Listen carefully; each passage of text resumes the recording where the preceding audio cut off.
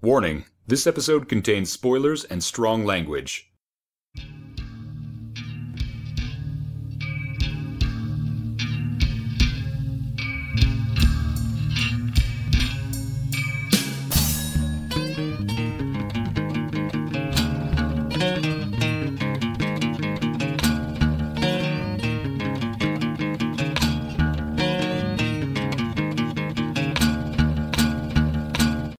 Hello, and welcome to the latest episode of Masters of Carpentry. My name is Alex. Joining me is my co-host, Julia. What up?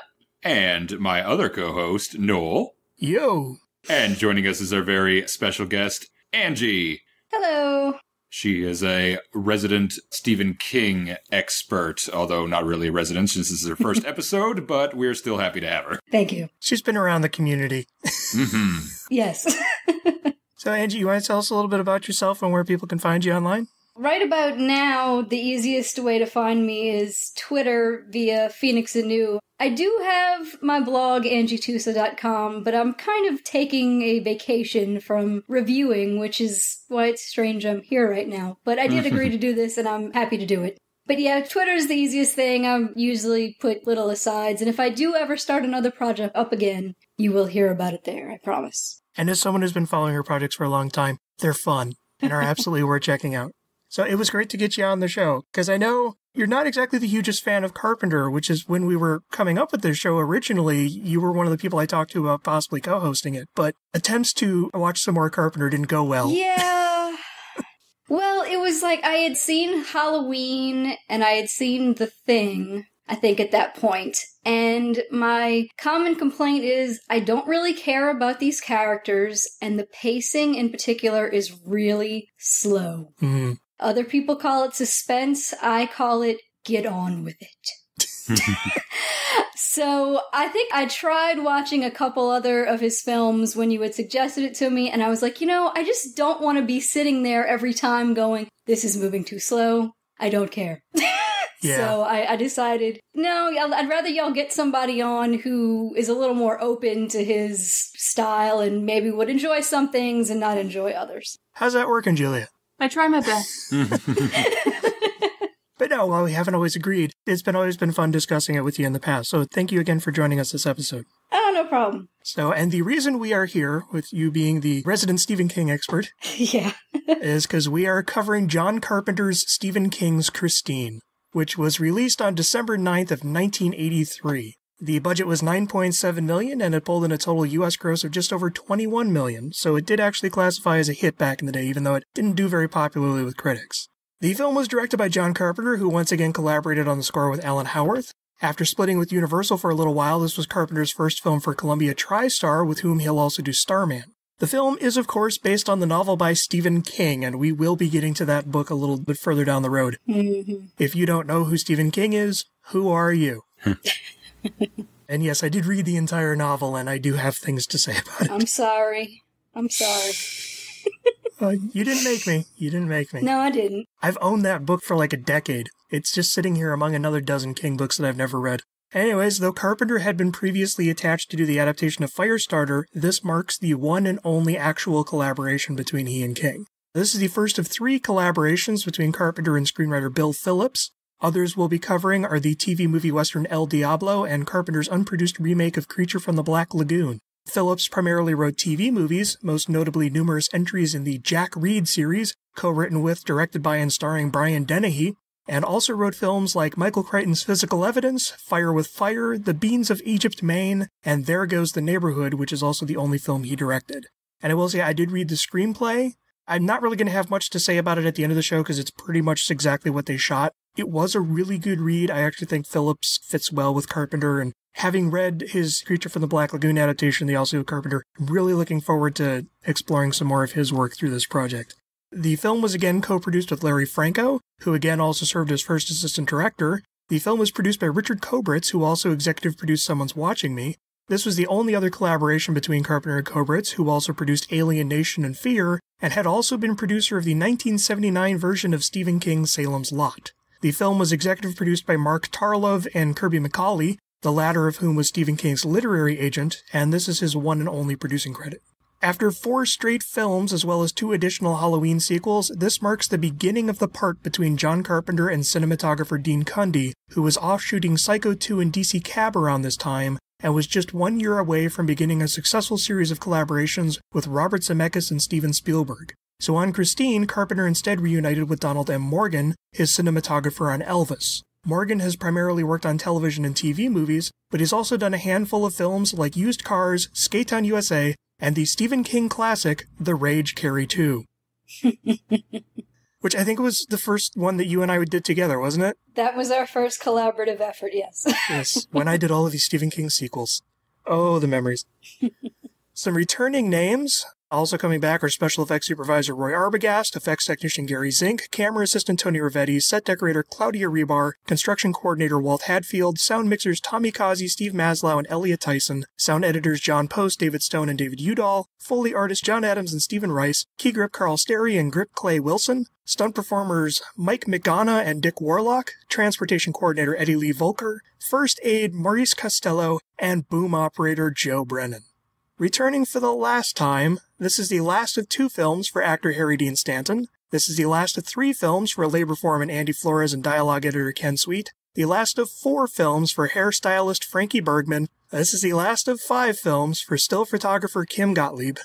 Showing up for the first time, actor David Spielberg, no relation, the teacher in the shop class who kicks out Buddy Repperton. He will appear again way down the road in the Carpenter-written TV movie Silent Predators.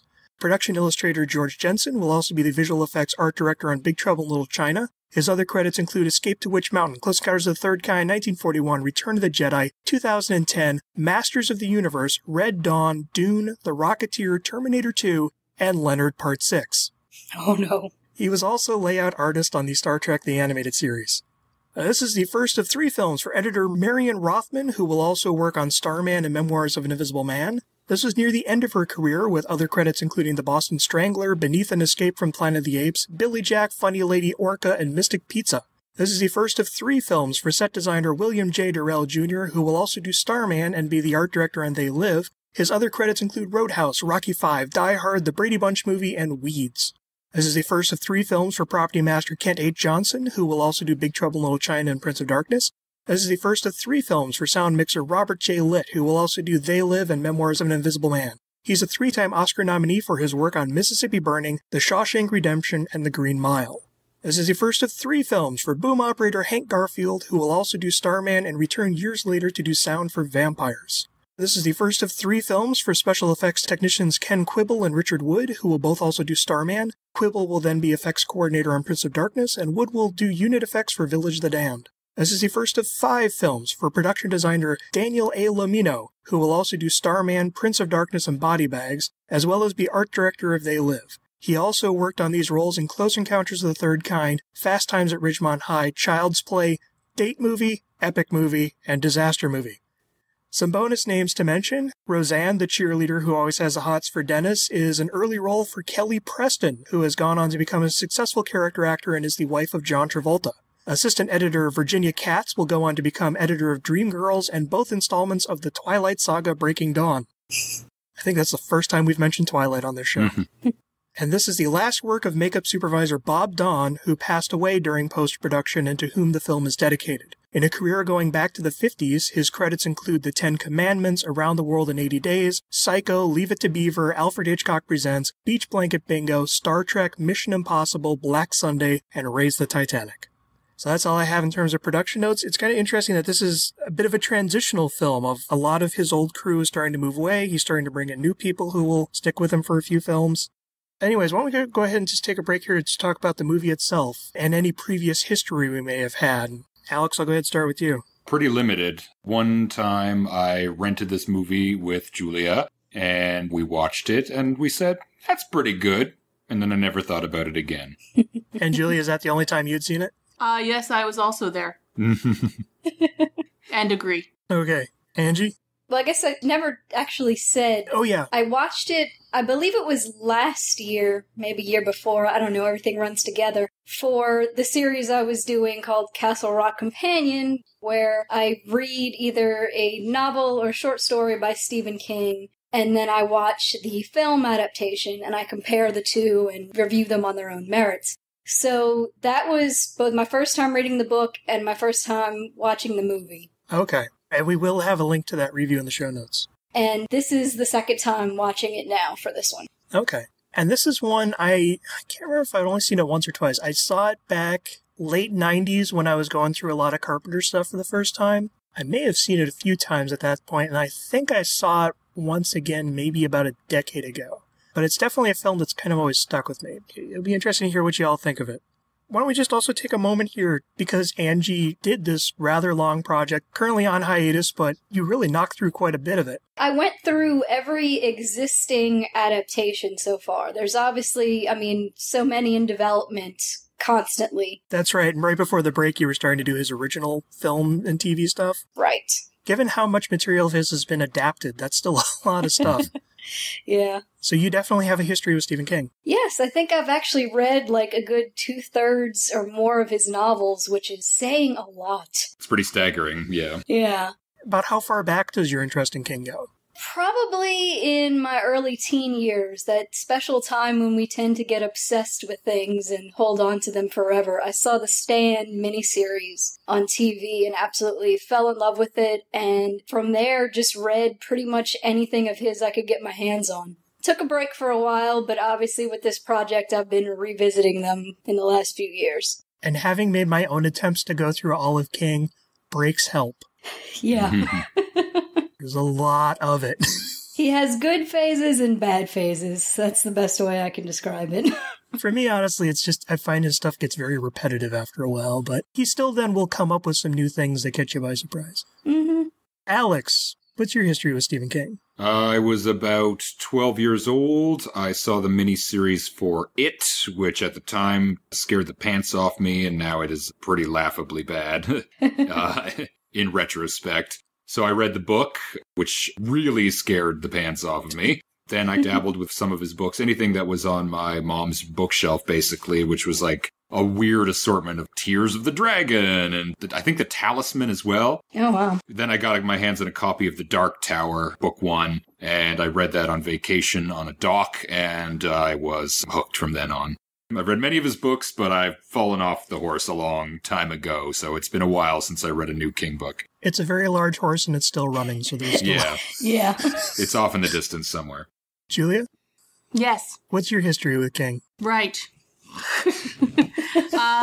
It was short but intense, and quite a long time ago. Much like a King story. I was probably 12 or 13, Best and time. I read It, I think was the first one I ever read. And then I kind of read like a whole bunch of them sort of like between 12 and 15. And then I kind of moved on and went on to something else. But I totally read it and I loved it. And I hated the movie, the made-for-TV monstrosity, whatever that is. And I read that dragon one. The dragon book, what was that?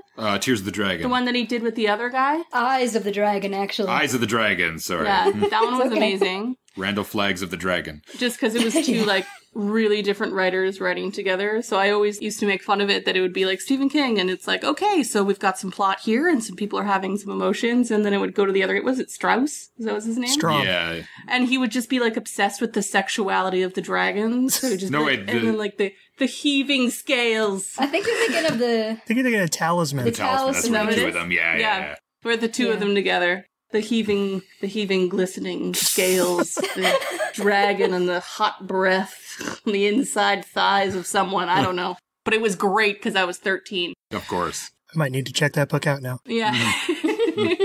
And then my most into it time was when he did the series that came out one book at a time. Green Mile. Green Mile? Yeah.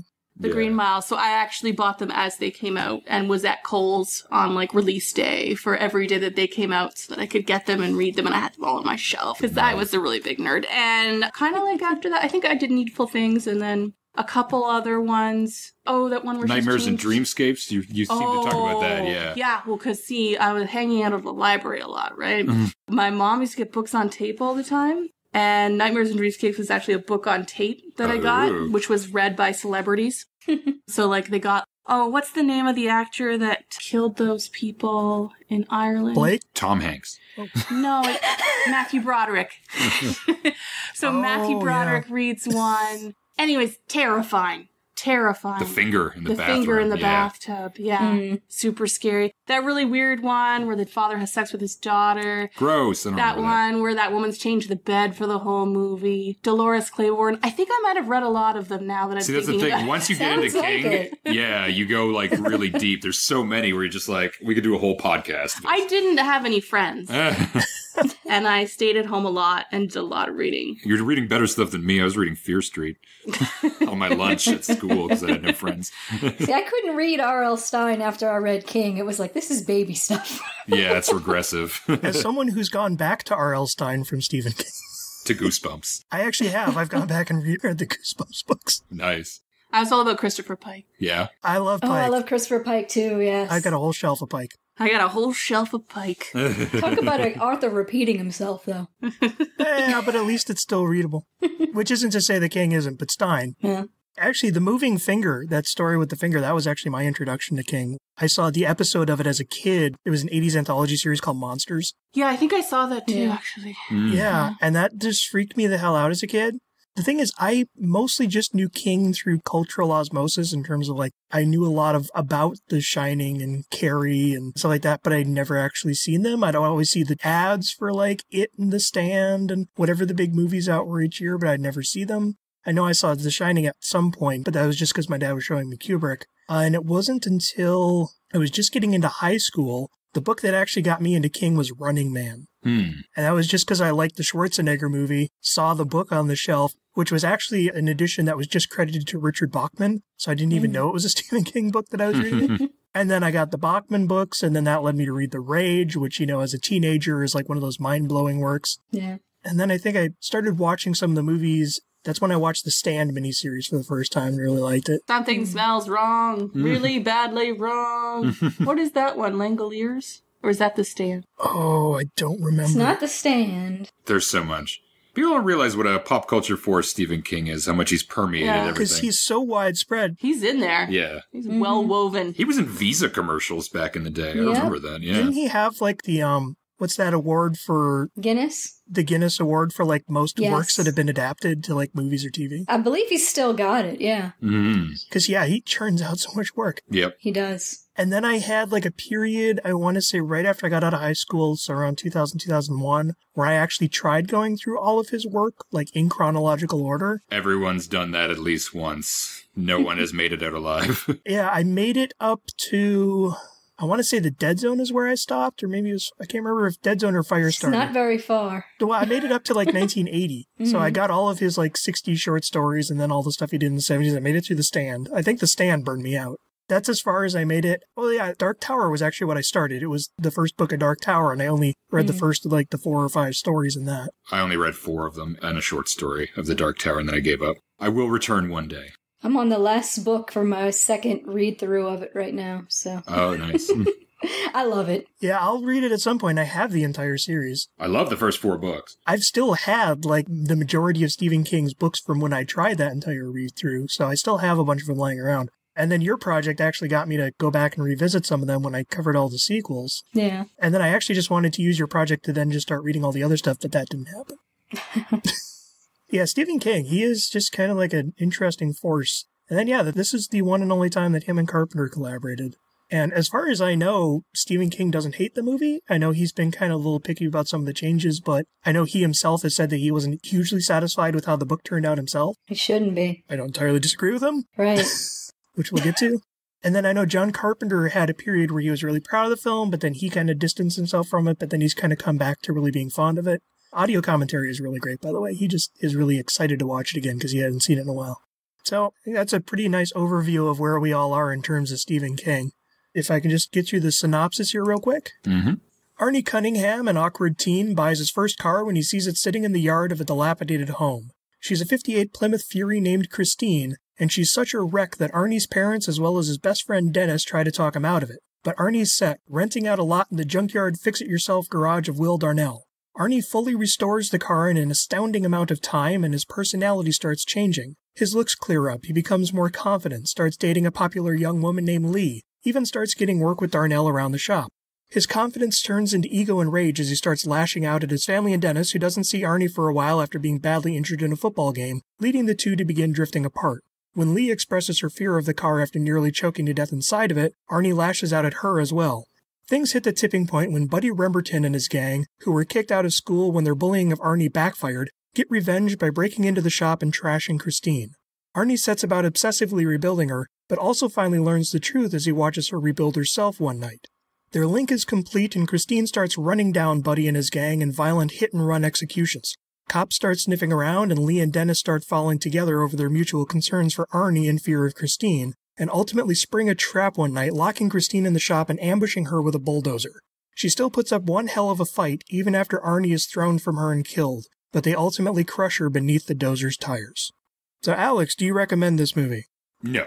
It's a soft no. I have a lot of affection for it. It's more inventive than your average 80s horror film of this time, and usually I wouldn't put Carpenter films in that vein, but this is definitely an 80s horror film. It's not as Carpenter as his other films, and it does have some charm, and the performances are energetic and volatile, but ultimately it didn't really work for me in this particular viewing. Julia? I'm going to go with a soft yes. I did enjoy it. I had a lot of issues. As we'll discuss. I had a lot of problems, as I do with most things in life.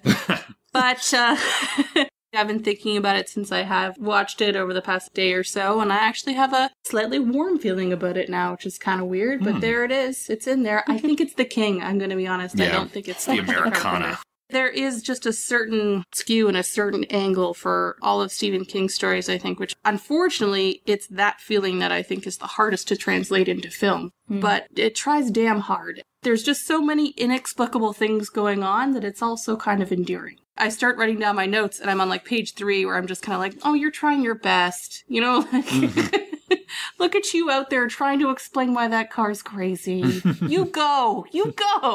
And for that, I give it a soft yes. A sideways thumbs up. Yeah. Angie?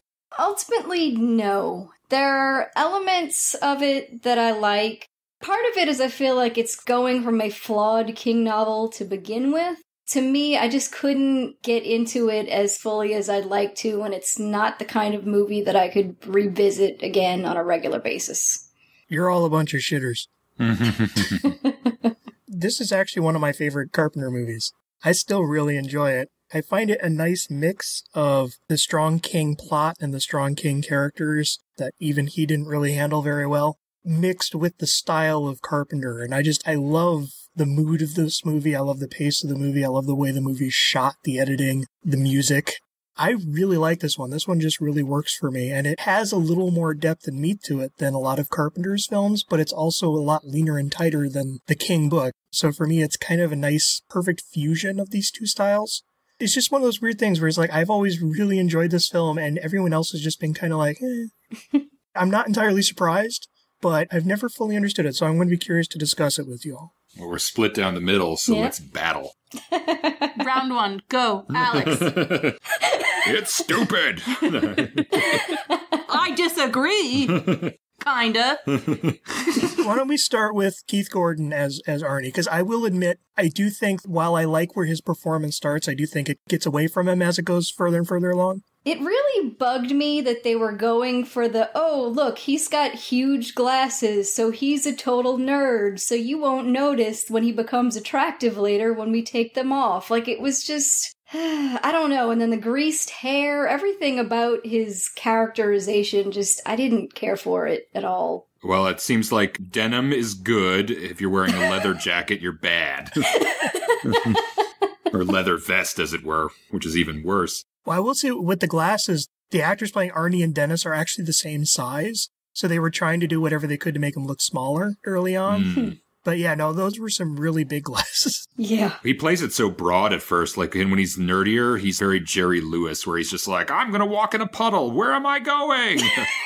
Yeah, that first scene. Oh, man. My thing about Keith Gordon, I love Keith Gordon. I really enjoy this period where he was suddenly getting a lot of really big roles, and then he went off to become his own filmmaker, which he still does to this day. I do feel that there is a theater quality to his role that doesn't always click. Like more he's doing like stage acting than film acting.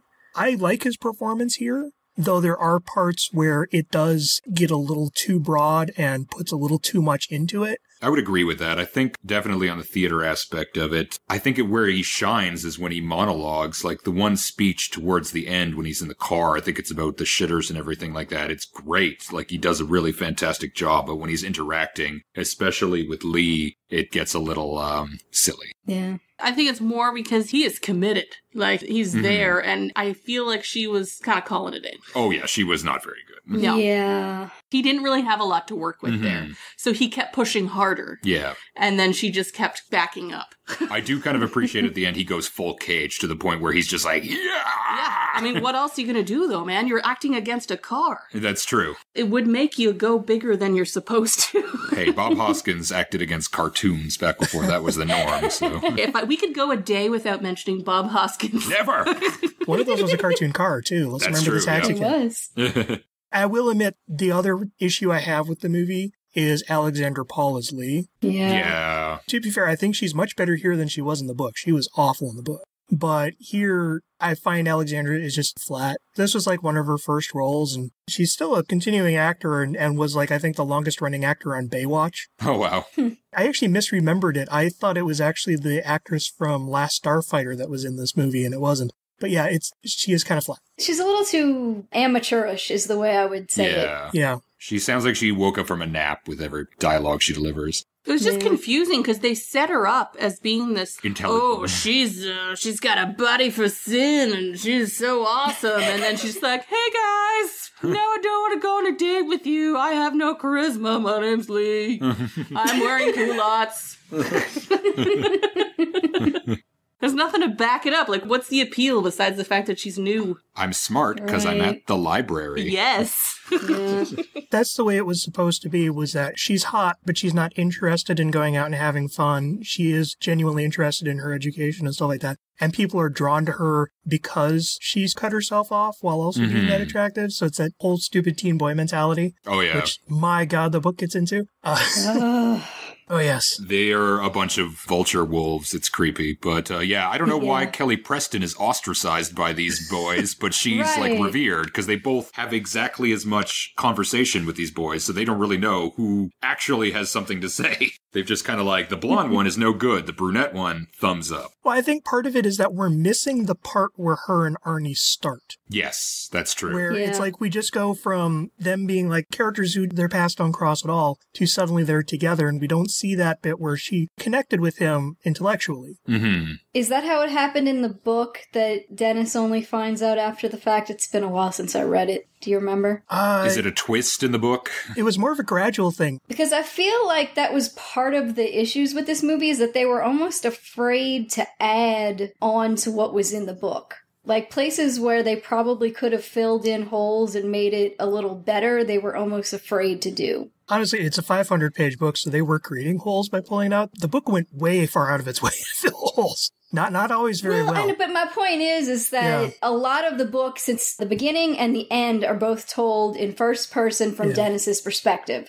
So a lot of it is what you're getting from what he knows. Yeah. Mm-hmm. So it makes sense that you're not going to entirely understand what's happening with Arnie. But for me, when you're a movie, you no longer have that narration. You should be going in depth. You should be showing us everything. Yeah, and I did notice that they did actually significantly reorder a lot of events. Like the whole fight with Buddy Repperton happened like almost halfway into the novel instead of being up front. And in fact, that's a kind of ongoing thing where he also used to work for Will Darnell and he got fired because of his messing with Arnie. And then, the whole Christine, the book opens with them seeing Christine. We don't see Christine until like 15, 20 minutes in. Well, don't know. Except for the prologue. I'm about to say, you start with her on the assembly line and immediately killing a guy. Mm-hmm. The only thing that really bothered me was just the whole Arnie Lee thing. You lose that introduction. Mm-hmm. So their relationship feels thin. She's not playing it. He's not having much he can play off of. It's like, I guess we're supposed to be shocked along with Dennis, but... Yeah. I mean, even in the script, pretty much everything in the script made it to screen except for just a couple of bits here and there. So it's not like you can't even say that they cut anything from that. I'm not entirely sure what got lost in the translation there. And it's kind of sad that this is our third Lee in a Carpenter film, and she sure doesn't live up to the last two. She's a lower Lee. Yeah. Yeah. She's a demi Lee. Well, I liked it. That's one of my favorite parts, actually, was when it goes from, like, him just being this total nerd who's, like, working on his car to a football game where the cool guy's supposed to be playing football, and in the corner of his eye, he sees this total, like, nerd guy macking down on the hottest girl in school in front of this super shiny car and stuff. I actually quite liked that. I liked that it fast-forwarded the story, so you're immediately into the fact that he's turning a little bit evil, that he already has this confidence. I also liked the fact that it made the relationship that he had with Lee seem as cheap as it actually was. Because without having the backstory of them, like, making friends and slowly having, like, feelings for each other and then him finally getting the confidence to be with her, he just has confidence and she was attracted to it. And then they started this relationship that ultimately didn't actually mean that much. Power shift. I like that. I thought that was clever. That was one of my favorite parts, actually. She is someone who genuinely cares for people. So she didn't want a cheap relationship with the jock who's hitting on her in the school. She wanted someone who is not from that style, and then Arnie became that person. Got her brains, not just her killer bod. But then Arnie, there's that whole theme about the masculinity that people hinge on their cars and all that stuff, and how it brings out, like, the douche bro in him. So it's like, you can see then why she's just kind of like, really, this is ultimately what it's going to turn out to be, but she still cares about him because she saw that early glimmer. But I think we're still missing her having seen that early glimmer. Yeah. To add to the missing pieces of the story, we are at a very strong emotional point all the way through the movie, because we're only really getting these key emotional scenes where we're in the middle of a fight, we're in the middle of the game, we're in the middle of an accident or a murder. So it's like teenage life where you're just like, emotion, emotion, emotion. I like that because Arnie is a character who is at a point of frustration in his life, and he sees this one thing that he hopes will make everything better, and it ultimately makes everything worse. And we've all been there. And everyone's so angry. Everyone all is the so time. Angry all the time. Everyone. We get the West Side Story with the bullies, which just goes from 0 to borderline attempted murder. Yeah. And like really quick. And then they talk to the teacher who is throttling his students. Super aggro. Every single thing these people have done He goes means back to jail his time. parents. His parents are crazy angry. Yep. Everyone's having like just... Mr. Darnell is his name? Yeah, the super angry shop guy. Who's also surprisingly sweet at times. He's like, maybe if you clean up, I'll throw you a few bucks. I'll think about it. What the fuck do you mean you'll think about it? I know, but his introduction is basically like, hey, sir, eat shit. Yeah. I loved that because that actor I'm always so used to seeing in like sweet grandfatherly roles. And seeing him here where he's just like the most loathsome person around. Why did he bother putting on a tie in the morning? It's a good question. I think it's an important thing to look into. He is not in a tie-based profession. It's just going to get caught in the motors. It's constantly filthy and just hanging from the side of his neck, and yet he puts on that tie and jacket every day. You got to be a professional, kid. You wouldn't get it. He's not going to do it, who is? I don't stand people smoking in their shop. Those people are smoking. What the hell are you talking about? I love Robert Brodsky. And then, yeah, everyone is so pissed off and so high-strung and so charged up. And then you get the character of Dennis, who's just kind of like drifting through all this, like, what the hell's going on? Which I love. Sort of there. Yeah. But I don't dislike that because, oddly enough, he is still our eyes. He is still kind of our proxy through which we're seeing this story. And so he's the one who's taking it in and reacting to it and then ultimately acting in the end. Yeah. I think he did a fine job. I think his basic motivation is, what's going on? Okay, I guess I'll get out of this situation. But I even just love bits like where Arnie's mom just suddenly starts yelling at him, like, why didn't you stop him from doing this? And he's like, I did try to. And how do you feel about the mom, Julia? I love that brash bitch of a mom. I love her. She was fantastic. I think she deserved 15 minutes more screen time. Yeah. I want a monologue. Yep. I want a full conversation between her and her husband about how they're not raising their child properly. And I want to see her go on a coffee date with her girlfriend to talk about it. She was on some Dee Wallace shit. I loved it. I want to believe that she is who Annie from Halloween would have grown into. I could see that, yeah. Because you have that opening bit where she's yelling at Dennis about noise pollution. That so much reminds me of Annie when she's yelling after the car, speed kills, asshole. Yeah. Here's a question, everybody. Mm-hmm. Why does Arnie like Christine so much? What's the initial attraction? Like, obviously she's a demon car. They did talk about that on the commentary where it was Carpenter and Keith Gordon. It was just supposed to be love at first sight. I guess so, yeah. I feel like that's one of my issues with the movie is that, I mean, I understand show don't tell, but I feel like a lot of motivations and things could have been a little better explained. Like, I knew because I had read the book is how I felt like things were happening. Like, if I hadn't read the book, I feel like I would have been lost. And the book has some major swaths of plot that we'll get to, but here I got it that Christine will kind of latch on to people who are kind of vulnerable and who are frustrated and don't have anything else in their lives. And I just figured that was just the next one if he's just the latest one that she grabbed onto. I would have appreciated like a close-up or something of him locking eyes on Christine just to show the significance of it, because it's basically like, hey, what's that over there? That's a car. Now it's my obsession. Yeah. The way I always saw it, and though I will agree that the film doesn't really clarify this, is I always saw that scene with Arnie first meeting Christine is very much like when Bilbo gets the ring from Gollum. Mm-hmm. You know, the ring fell off of Gollum because it was no longer interested in him and saw a better opportunity somewhere else. In the original book, it's Roland LeBay who's selling the car, the guy who owned the car, not his brother. And so it's like the car is leaving him and going to someone else. I wouldn't think Christine would let him sell the car. There's a lot more to it than that. I think Roland gives up the car intentionally to set the events in motion. I almost feel like I should go ahead and bring up this bit of plot. Do it, because I want to know. Yes, like, what happens in the book is that Roland, his child had died. Yeah, Christine is not really an intelligent thing. It's Roland LeBay, the ghost of Roland LeBay. Okay. His child died, his wife died in the car. He's where the shitters come from. He thinks everyone is a shitter. He hates humanity, is the best way I could describe it. But he loves his car. Essentially, the way I took it, starts to perform a kind of black magic by letting his child die, letting his wife die. In the car. And that way, he's going to let this young kid take his car, and then he'll die, and his soul will inhabit the boy, and he will live forever with his car. Yeah, so Arnie is basically being possessed by Roland LeBay. Whenever Arnie goes away, it's the ghost of Roland LeBay that's driving Christine and killing people. Like, you literally see the grinning ghost behind the wheel and all that stuff. Okay, I kind of like the movie better. Yeah, and I'll be honest, I do too, because I prefer the idea of the car itself just being this corrupt. I actually really love the prologue where she's literally just born bad. Yeah. And is this corrupting thing that just latches on to people. Yeah, see, I appreciate that more. I would have liked more backstory and more emphasis put on that aspect in the movie, but I prefer that to a grinning ghost. See, I disagree.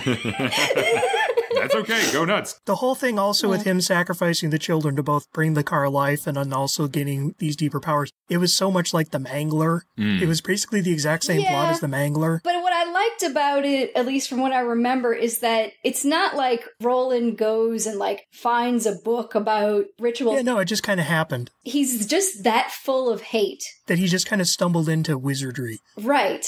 I knew the shitter lines were Stephen King as soon as I heard them. I'm like, that's King. Yeah. Anything with shitting or farts, that's always Stephen King. So just the idea that hate could be that powerful, I guess, is what really appeals to me as the opposite of, oh no, this car just happens to be bad. I find them both equally valid in terms of what I'm interested in, but I like the leaner story of the movie compared to the broader story of the book. That's fair. In the movie logic, it just makes little sense because Christine's so sneaky before she gets with Arnie, and then she's like super escalation. Well, she's building the connection. I guess, yeah. The connection needs to gestate. But it's like such a large leap from like slamming my hood on someone's fingers to driving myself over some teenagers. Unless you bring into the fact that this is something that she's done before with her past owner. It's possible. Well, the film, like, removing a lot of that backstory leaves that open of you could fill in. I should say the character in the movie, George LeBay, the character of Roland LeBay did have a brother named George who then Dennis tracked down and found out a lot of backstory. They kind of fused the two characters. The character who first sells the car, that's basically the Roland LeBay of the book with the weird back brace and everything. Yeah. And then George LeBay is the version that we meet later on who gives him more backstory. It's a little clumsily handled in terms of like taking these very different characters and squishing them together. But I really actually prefer this version. But no, I definitely understand what you mean, though. In terms, there's something appealing about this guy who just hates everything so much that he basically makes his own magic. Right. He creates an engine to burn off of the fuel of his anger without even quite realizing it. But then I love that he kind of gradually realized it, and then he basically fed his wife to the car. Yeah. I just didn't like the book where literally the grinning zombie of Roland LeBay behind the wheel and like all of the dead victims are in the back seat laughing along. And like, really? That was so Stephen King. Well, of course it is. The book gets a little too EC Comics for me at times. I just really like the way the film is shot, too. I would agree with that, especially all of the action scenes with the car. I really loved watching those moments. Mm-hmm. I love how much play they got of the headlights just suddenly kicking on and blazing. Or I love the one where she's chasing down Moochie Wells down that alley, scraping along the sides, and then corners him in the loading dock that she can't fit in, so she forces herself to fit in to get him. Mm-hmm. That was very cool. Was that when, like, that random Artie Lang guy got dropped off in the middle of the underpass for some unknown reason, and Christine seemed to know that he was going to be there, and there was no buildings or people or lights? No, he was getting a ride down to the warehouse there where he worked. That was not clear, Noel. Okay. No, I agree with you that was obscure. Yeah. It's such an unwieldy killer, a car, that they really have to do some stretches where they're like, time to walk down this highway, hope nothing happens or there's no bricks I can hide behind. But I also love the idea that she's just following them, waiting for an opportunity. She's got a lot of free time. She's got nothing else going on, guys. I also love the effects that they do with the crumpling and then uncrumpling. Yes, yes. That was cool. Yeah, Julia, you were really into that. Yeah, I dug the crumpling and uncrumpling. I thought it looked really boss. Especially that whole scene where we see her regenerate the first time. Yeah, that was really good. well done. He's like, show me. And suddenly it's like all this sexy saxophone music. That kind of ruined it a little bit. I'm just like, is she stripteasing? Alex had a big problem with the sax. Yeah. Seriously, no, on the commentary, that's what they said. We were making it a full-on striptease. But fair enough. Whatever floats your boat, Arnie. Is it not odd that everyone just seems so open to the possibility that Christina's evil and is making him turn evil? Like, everyone's very suspicious of an inanimate thing. Everyone's very aggro against Christine. Super aggro against Christine from day one. Like, they smell it. Yeah, they're like, I bought a new car. I don't like that car, man. You gotta get rid of around it. here. That is one thing that the novel had the benefit of. The thing about Christine is that underneath the new car smell, there's this kind of decay that everyone but Arnie can smell. I see. And because the novel does take place over like 3 months, and the film does have these little date title cards. What was the point of the dates? Yeah, they didn't really matter for the movie. Yeah, I know. There was no reason for them except just to clarify that this is not happening over the span of a few weeks. Yeah, I'm an adult. I'm capable of understanding the passes of time. I don't. I saw Christmas sequential decorations. dates. Which I love is you're getting into December. There's no snow anywhere. They could be down south. It's California. Yeah, or it's California. There you go. It's in California. It says it's set in California. Oh, And okay. the first title card is California. Okay, I didn't catch that. They changed that from the book. Okay. I caught something. Take that, everybody. I read a title card. The book is again up in the whole New England area, so there's Well, of like course, snow but everywhere throughout most of it. Wait a minute. Stephen King set a book in New England? I Bangor know, or Castle right? Rock? Bangor or Castle Rock? I don't think it's either one. Or sometimes Derry. Oh, yeah, Derry. I think it was. Trash Derry. Is Connecticut the state that's still up there? Because I think it was in Connecticut. Really? Connecticut's New England, so I mean it could be. Grant, I think this was right when Stephen King moved to Connecticut, so all of his books are suddenly in Connecticut. Well, we were all wrong on this one. It's actually set in Libertyville, Pennsylvania. The length of the book did definitely allow for more saturation of everyone just being like, there's no other answer that makes sense. Mm-hmm. Yeah. Because the book got a lot more into the police officer who's investigating everything and all that stuff. Meanwhile, yeah, it's like in the movie, it's like Harry Dean Stanton shows up and he's like, so your car's fixing itself rather quickly? Yeah. How would you know that? I am on this. Well, everyone knows, A, he has this car, how much he loves this car, where this car is at every time, who he's dating. Everyone knows. The police, I know it's a small town, but it's ridiculous. So much time passes over the course of the novel that the police officer actually gets killed by Christine. Oh my God. And another police officer takes over. That's amazing. And then he's the one who starts to believe in Christine. Okay, that's pretty cool. Also, those bullies are everywhere. Like they're at the football game after getting suspended. They know exactly where he works, which, as you were saying, makes more sense if they also worked at the same place, but they don't really give any of that information. So it's basically like, I know where he keeps that car, who I also know he's obsessed with. Their rage... Enduring rage. Enduring... It's like that weird Artie Lang guy, Horshack, and jacked up John Travolta make up the craziest monkey gang I have ever seen, where they just go... Hootin' and hollering. Full ape on that car. They're pooping on it? They're pooping on it. They're smashing it. They're jumping on top of it. You could hear them... That was me making a monkey noise. If you actually see the damage to Christine, that is like a full compactor worth of damage. I love that the camera just holds on it. Just holds on it as he climbs up on the hood, climbs up on the roof, and then they just tear it apart. And yet they hate the guy, but they never have any kind of comeback for the guy who ends up in the hospital. I can't remember his name. Yeah. The guy who ends up in the hospital, who's in fact the one who told on him to begin with. Yeah. Yeah. That's why they're there in the stands cheering him when he gets his leg snapped. I had people do horrible things to me in school. I never held a grudge for longer than a week. Yeah. That's because you weren't the bully. That's true. I think maybe they were just like keeping up the tradition of sending 40-year-olds to high school in movies. Yes, that's true. Like, these are grown-ass men. Yeah. Oh, yeah. In the book, they do actually make it clear that most of them are in their 20s because they've been held back repeatedly. Yeah, that's true. Do you know what 40-year-old men like to do? Steal lunches. Yeah. That's their first priority. There was a lot of yogurt in that lunch. A lot of... I know she warned us. Yogurt. She said there was going to be yogurt, but it was a high yogurt to the rest of the lunch ratio. That was a pint, at least. Yes.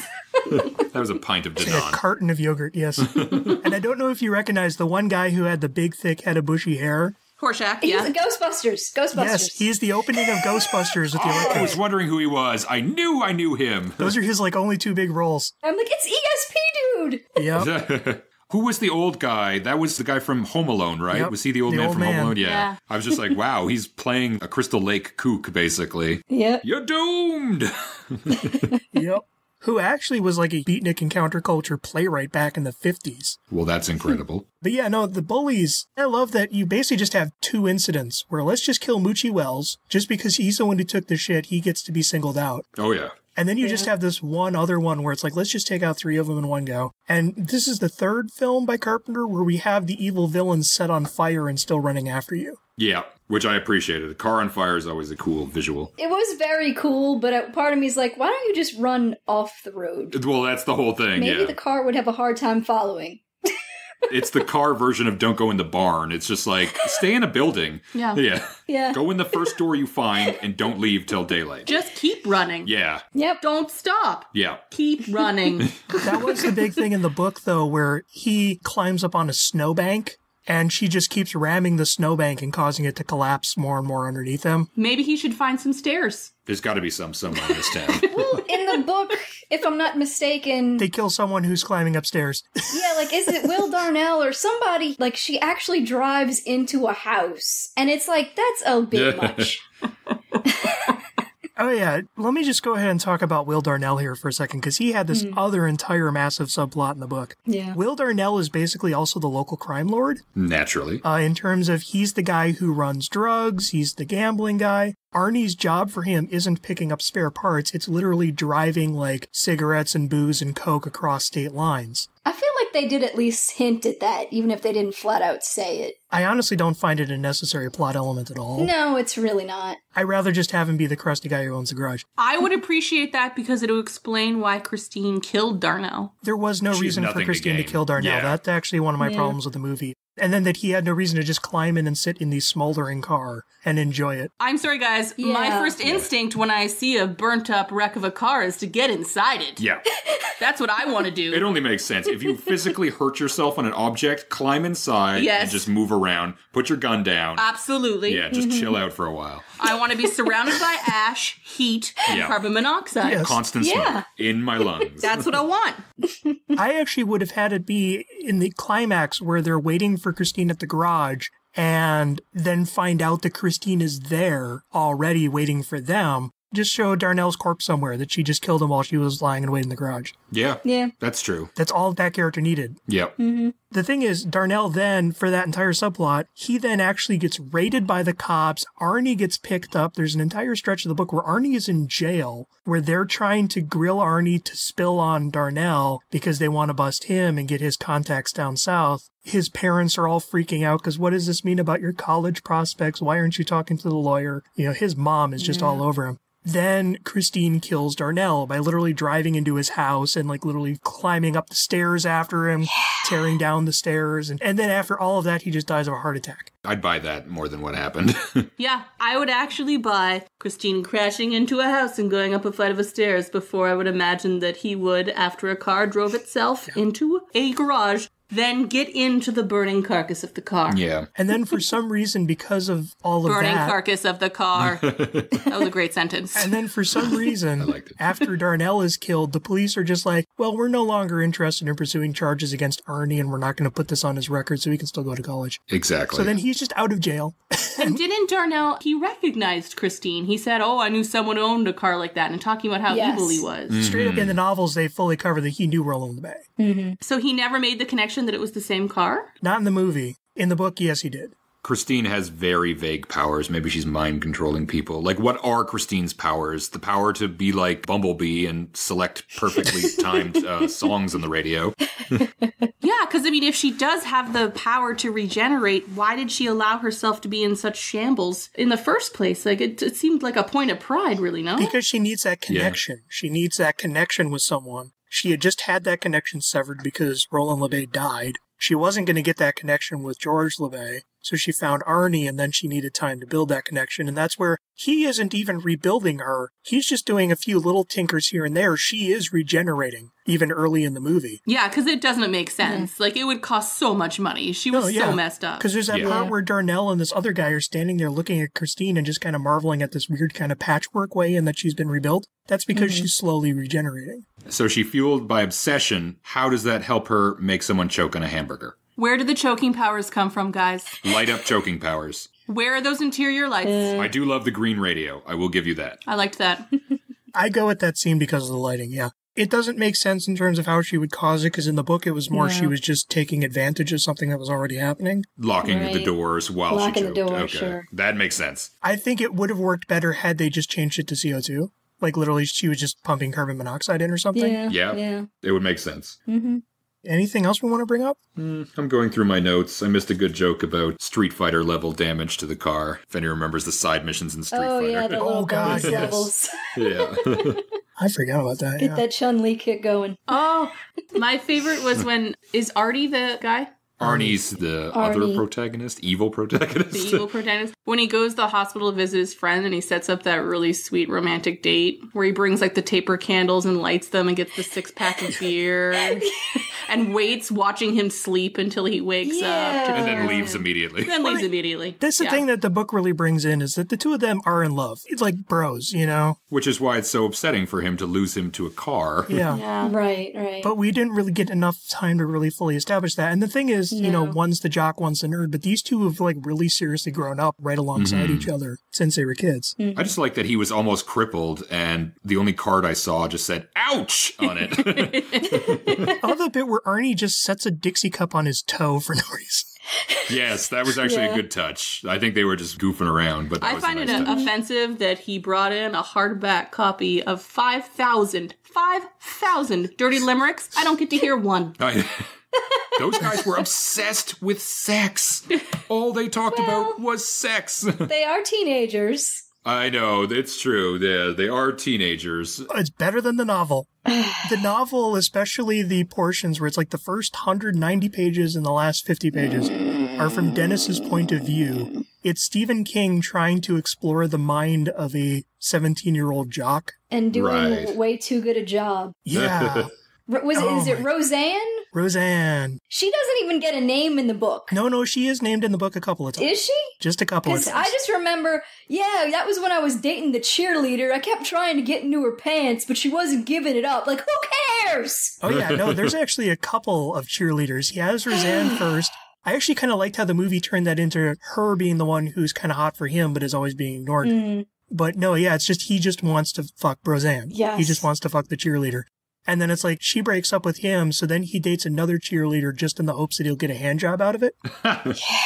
After his accident, Roseanne kind of came back and was like feeling really bad for him. But by then, you know, he was starting to build things with Lee. Mm-hmm. And he's always got to talk about how Lee's got legs that stretch to forever and won't quit. Oh, yeah. And he wants a piece of that and blah, blah, blah. Oh, it's so gross. Yeah, a lot of his discussion of Lee is hot. Have I mentioned how hot she is? My God, is she hot. I've heard she's smart, but let's keep talking about her body. Yeah, and the thing about Lee is even in the books, she's always screaming in hysterics, that 1960s Sue Storm problem of, what does it mean? What's going on? Save me, you know? And then especially like during the big climax, she's just completely melting down and he's like literally having to do the whole slapping her to her senses and all that stuff. It's like, fuck you. King really doesn't know how to write teenage girls. No. Yeah, I think we mainly talked about Stephen King, but I think that would be a point to say that Carpenter really dropped the ball there. Because he has such great female characters all of the time, and if you had someone like Lee who really wasn't that much on paper anyways, you could actually turn her into something really interesting, especially with the final fight. When she gets into that, I don't know, machinery, the big yellow thing. When she gets into the big yellow thing with the guy, and she's like, puts her arm around him, puts her head down like she just can't get through life. Yeah. Like, she's like, oh, I can't even handle getting up into this machine. I can't open this door. It's chasing me. Or like, just standing there staring, doing nothing, not helping. I know. They beefed up the main girl from The Fog in like rewrites. Why couldn't they just do a little bit more for Lee? Just a little bit more for Lee. You know what one thing would have actually completely made that climax even better for me? And I genuinely love the climax a lot. But have it be that when Christine catches them by surprise, she's the one who gets in the bulldozer and he's the one who's stuck on the ground because his leg is still damaged. He can't climb up there fast enough. His leg's broken. It would make perfect sense. It's true, no? I actually love that bit where he has to steer the bulldozer. He can't fight her with the bulldozer because he's using the bulldozer as a shield for Lee to switch their positions. Right now, Christine is trying to take out Dennis. And it's like the two loves of Arnie's life fighting over Dennis. I agree. Rewrite. Yeah, let's rewrite it. Because I honestly think that would have been more thematically relevant to have it be, this is the ultimate thing of Arnie is finally lashing out. And like have that bit where Arnie is dying in the office with the impalement on him. Have that be Dennis is the one who's in that room with him, sharing that moment with him. Yeah, because Lee did not give a shit. No. Well, he was kind of a douche at the end. She was probably like happy, like, oh man, now I don't have to break up with him. I guess, but it's still a human being dying in front of you that you did, you know, rub his dick at the drive-in. Like, you guys were close. They did not really give a fitting ending to Arnie. It was basically like, I suck, I'm dead. That was the other thing about the novels was because it was the ghost of George LeVay driving the car. Arnie was actually off with his mom when that happened, and then it's like they killed the car, and then we find out the next day or a day or two later that Arnie and his mom died at that very instant in a car accident. Yeah, I mean, that's interesting. Because, like, he was so linked to her or something like that.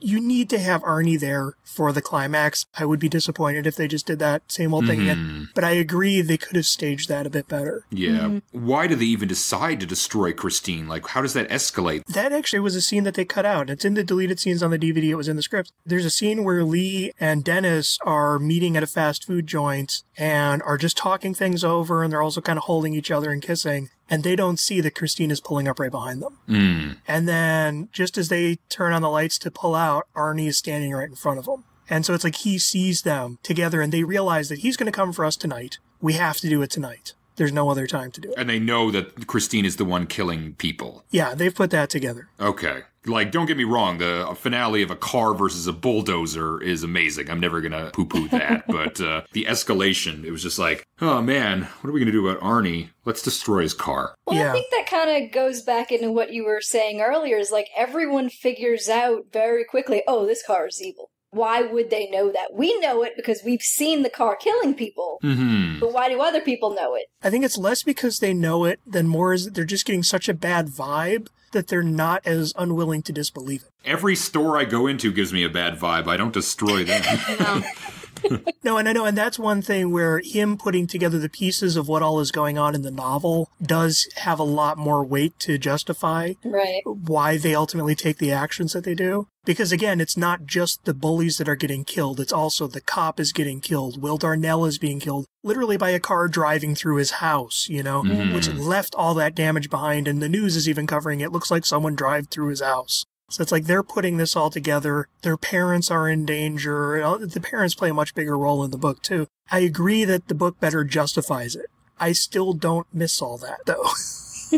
The thing about the book, I've pretty much covered everything I was going to say about the book anyways in terms of content. Yeah. I did not really like the book that much. I found it ridiculously overbloated and overlong because a lot of the plot of this movie doesn't even kick in until well after like 150 pages into the book. In terms of when he has the fight with Buddy Remberton. The whole Arnie buying Christine and all that stuff happens early, but because we're in Dennis's point of view, we're not seeing all of that happen for the most part. It's just going off on Dennis's life and learning about Dennis around town and Dennis's college prospects and all this stuff that ultimately doesn't mean anything. And I almost wonder if the reason why we change perspectives is because Dennis has the injury and gets laid up in the hospital. I'm wondering if King realized that he kind of stuck himself in that perspective and he couldn't continue telling the story with that. So he's like, quick, let me just wrap up Dennis here real quick. And then we'll go out of his head. And then we'll come back to Dennis near the end. I agree. I think he had to have realized, oh, wait, I'm not seeing enough here. I've got to do something to sort of turn it around. Because heaven forbid you actually just go back and rewrite that portion, not from Dennis's point of view. Don't be silly, no. You can't publish 2 books a year if you go back and do rewrites. Come on. Yeah, this is where I have my main problem with King is he writes very great first drafts. It's a shame he never does a second. Seems like they could have knocked this out of the park in just like a Skeleton Crew kind of short story. Yeah. No, and that's the thing is, this story reminds me a lot of, there's a short story called Sometimes They Come Back. Oh, yes, that's a good one. Which I know, Angie, you know, because we covered that in the sequels, yeah. I love that short story, yes. There's no more story to Christine than what you have in Sometimes They Come Back, in terms of just the actual plot and all that stuff. You don't need any more room to tell Christine than you needed to tell Sometimes They Come Back. And if you do Christine, do you need Maximum Overdrive? Well, that kicked it up to a whole worldwide thing. I guess, yeah. That's the sequel. Planet Christine. That one's much more intentionally silly, too. Yeah. But yeah, there's zero reason why Christine needed to be 500 pages. You did not need the whole subplot involving Will Darnell as the crime lord.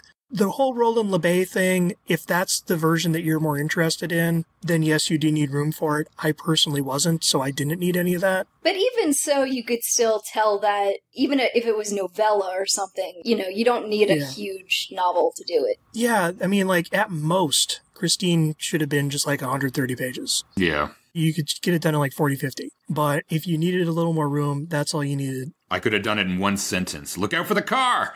Yeah. Oh my god, read it again. Look out. That's the thing about the movie is a very faithful adaptation. It just cuts out all of the meaningless stuff. That's kind of why I like it. It doesn't always hold together as cleanly, but I don't mind that. I feel if I had read the book first, I would have preferred that. I feel like with this story, it's sort of so flimsy, I would have preferred whichever one I saw first. Yeah. I'll say this, when I was doing Castle Rock Companion, I was not going in chronological order with King, because I wanted to read the books I wanted to read, and that way it would keep me going. But I was doing that for probably on a full year, and Christine was the first one that I was like, you know what? I need to put this down and go read any other author. And then I'll come back. And a lot of that is Dennis, and I agree with you. It's just being stuck in Dennis's head. Think how bad Dennis feels, man. Ouch. Part of it is because he's just a real teen jock. He's not a bad guy. He's just a teenage boy, and you're stuck dealing with that mentality again. Part of it is just, it doesn't have anything to do with the story. Right. It's like all this cool stuff is probably happening with Arnie, but because you're with Dennis, you don't even know about it. Yeah. Exactly. You don't see any of it. I mean, like, even the whole fight with Buddy Remberton is still from Dennis's point of view. So having heard about it. No, he's actually there. He is there? Okay. It's just that fight happens a lot later, and there's like the earlier fight with Arnie and Buddy in the machine shop. That you just hear about secondhand. Okay. But yeah, it's just, you don't get to see the immediate after effects of that. It's still a long time before Buddy Remberton just like disappears from the book for a long stretch of time. Just imagine you write a story from the perspective of a character that, oh, I found this car, I really love it. Holy shit, this car seems to be alive. Yeah. that's odd. Oh, wait, now why am I getting all these thoughts? You know, like the idea of like somebody being possessed or like that's such a much more interesting story than, so let me tell you about this friend of mine and the weird stuff that happened to him. The moment it cut out of Dennis's point of view, it was like a breath of fresh air and the book became a lot more interesting. And then, like in the last 200 pages, then fell into the whole subplot about Will Darnell and his crime thing, which ran for like, that was like 100 pages of the book in itself. Wow. Was all of the fallout of that. And I completely forgot about it because that's how important it was to the story. And Arnie is in jail and his mom is like hounding lawyers to get him out. It's just, it goes on and on and on. I think it's one of those cases where King didn't really have an idea of the story he wanted to tell and was just kind of wandering his way into it, which he does sometimes to good effects, sometimes not. But it's like, that's where you go back and you do a rewrite to tighten everything up and clean it up. Even the whole bits where it's from Dennis's point of view, he's actually making real-time references to, he's writing down this manuscript like 4 years later. And he has like gathered all these thoughts. He's finally putting down the story to paper and it's like all this stuff going on. But that doesn't explain what that middle chunk of the book is that we're reading. And yet he's making back references to, but you read about that earlier in the book. It's like, wait, when did you write that from the point of view of someone who died? Where did that chunk of the book come from? Because he's trying to have his cake and eat it too, of like the Dennis portions of the book are a real manuscript that are being prepared. The middle portion is just a novel. Yeah. But yet the manuscript is making references to those portions. It's like, what? Wait, what? Maybe he got Arnie to dictate it before he died. And this is seriously where Stephen needed to sit down and rewrite that first chunk. There is literally zero excuse other than he just didn't want to do it. And that's actually my main problem with Stephen King, is that I think he is a great writer. I think he tells really strong stories, but he has zero sense of self-editing. And he's one of those ones where it's like, once he kind of like gets a story out, he's like, that's done. And he never really goes back to it, except usually with like Stand, where it's like, let's make it bigger. Well, is that really his problem or his editors? A little of both. Well, yeah, and then that's the thing, is he got to the point where he became famous enough where nobody would edit him anymore. Yeah. And then also because he had those periods in the 70s where they did edit him and he kind of resented them for it, like with The Stand. Yeah. And I know Salem's Lot had chunks that were cut out that he was really pissed off at. And he just doesn't like people saying, you got to cut this and you got to cut that. Well, I guess in his defense, he is making a lot of money. Yeah. Mm-hmm. It's like he's one of those people, you can criticize him all you want. He's still going to be one of the most best-selling authors of all time. And I mean, sometimes, even though he is kind of meandering toward a point, usually for me at least, that stuff is enjoyable enough that I don't mind so much. I like the characters. Oh, yeah. I like that kind of slice of life stuff. Mm-hmm. So I'm willing to go with it. But with Christine... Even the Dennis stuff was well written. I just didn't care about it. He's a whiz for dialogue. I like hearing like two old guys talking on the porch. Yeah. Oh, yeah. That's like anytime that Dennis calls up someone while he's tracking down George LeBay, he'll have like a 3-page conversation with them where you find out who this guy is, his life story, his views on politics, all this stuff. Just a character that only appears once in the novel just so Dennis can get an address. Which, again, is not bad, but it's like, I don't care. And I'll be honest, of all the Stephen King books I read, this was definitely one of the weaker ones, just in terms of it was so frustrating. Yeah. I never even read it, yeah. I've read a good handful of his works, nowhere near as much as you, Angie, but I think I was only just like 2 or 3 books away from this in my read-through of King, so I've read everything leading up to it. Mm-hmm. So, I mean, yeah, this and The Stand are probably the only frustrating ones for me, and even The Stand is still kind of amazing at times. I love every second of The Stand. Stand is great. The story falls apart for me in the second half, but it still has great stuff in it. Mm-hmm. Hey guys, do you know what a fact is? I got a fact for you. What's the fact? Part of being a parent is trying to kill your kids. Yeah, what's up with that line, huh? It doesn't make a lick of sense. And he says it so deeply. Which is weird because so much of the book is him trying to kill his parents. Exactly. He's the murderer. It's just like, buddy, you know what, man? With our generation, parents are trying to kill us. You're like, no, they're not. Fuck you and your pot roast. I guess that's a very teenage perspective. Very much so. But it also does not fit in the theme of the book, which is basically, I love my car. Yeah. Have you met my car? I want to marry my car. Pretty great. And that's actually the thing about writing in the head of Dennis that I do applaud King for, is because he's a guy pushing 40. He was more like Arnie. He was kind of the bookish, nerdy kid. And he's trying to write in the first-person mindset of a character who was not him. He never had that teenage life. No. So I applaud King for that experiment in terms of putting yourself in the head of another character. I still did not enjoy it. No. If jocks really are that pig-headish, I'm glad I didn't really become friends with any of them in high school, because I would have hated them. Even not being a jock, I was kind of pig-headed. Teenage boys kind of sucks. Yeah, we all do. All of us. Every single one of us. And then the thing about the parents killing their kids and a lot of the book about him killing their parents, there's even this whole bit where Dennis is like calling up Arnie's dad, because him and Arnie's dad actually kind of forged this bond over their concern for their son, and getting Arnie's dad to like round up all of Lee's parents and all of Dennis's parents so that while they're trying to kill Christine, she's not trying to kill the parents. They can all get together in this one place that's kind of up on a hill in a concrete structure. Of course, we find out that maybe didn't work because when Christine shows up for the big final conflict, she's got Arnie's dead dad sitting in the driver's seat and basically just tosses him out on the ground. How did she do that? Yeah. That's yeah. Don't ask how. Okay. Actually, they do explain it. It's basically how Will Darnell died. She just appeared, and Michael decided, hey, I'm going to climb behind the front seat, despite the fact that he's gotten all these warnings. I think we meant just the logistics of getting him out of the car. Yeah. How did she push him? How did she push him? She does not have an ejector seat. No, she did like that Tokyo Drift thing, where it's like you just come in squealing to a stop, open the door, and he flies out. Okay, so yeah, you're now talking about a better movie like I want to see. Christine Tokyo Drift.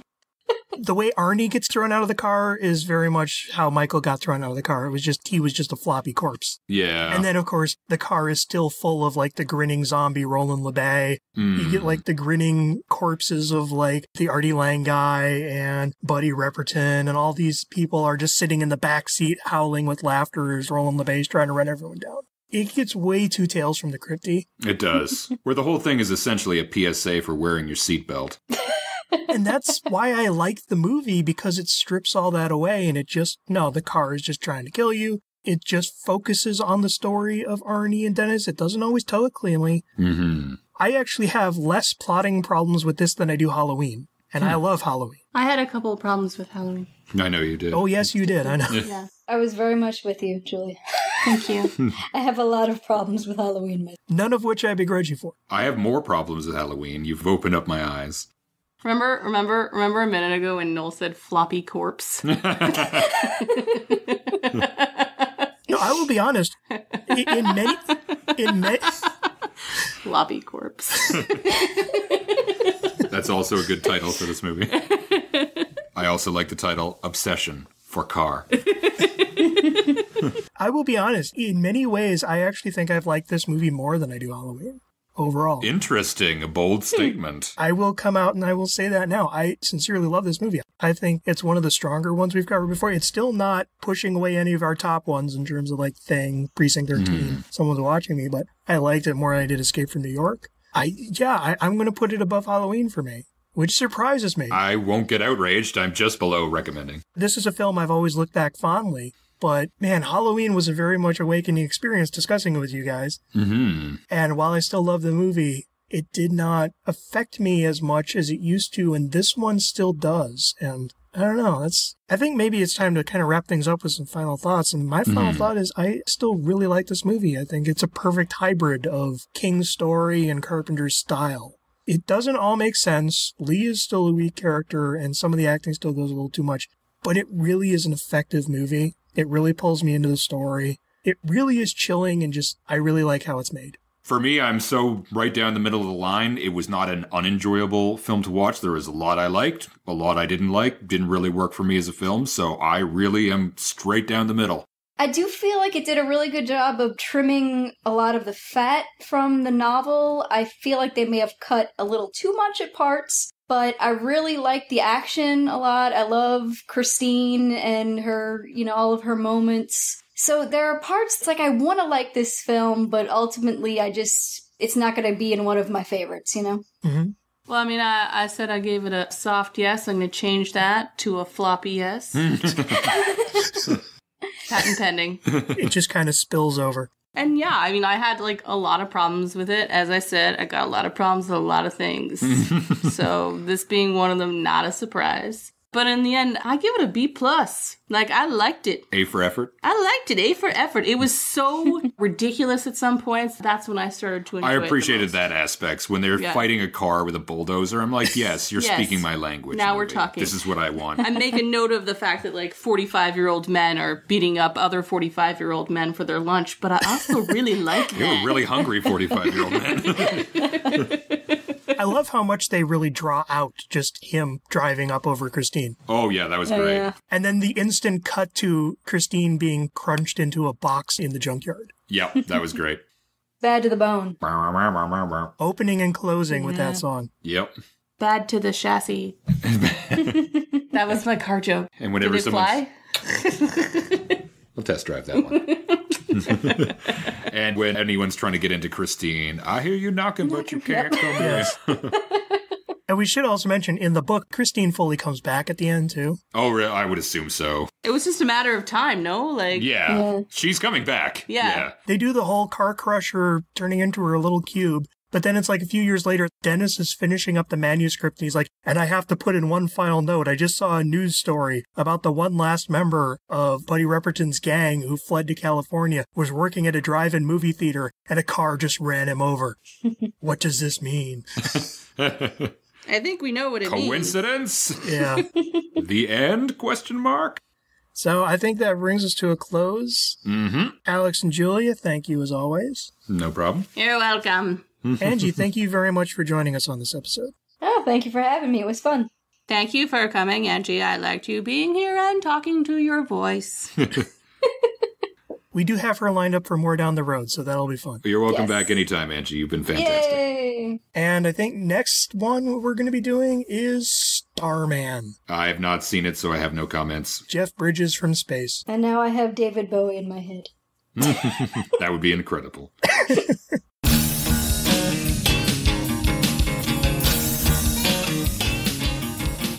Masters of Carpentry can be found at mastersofcarpentry.blogspot.com and is in no way affiliated with John Carpenter or the copyright holders of the films discussed. All rights are reserved and no infringement is intended. Our theme music is Black Rainbow by Jack Locke. To hear more, please visit jacklocke.com. That's JAKLOCKE.com.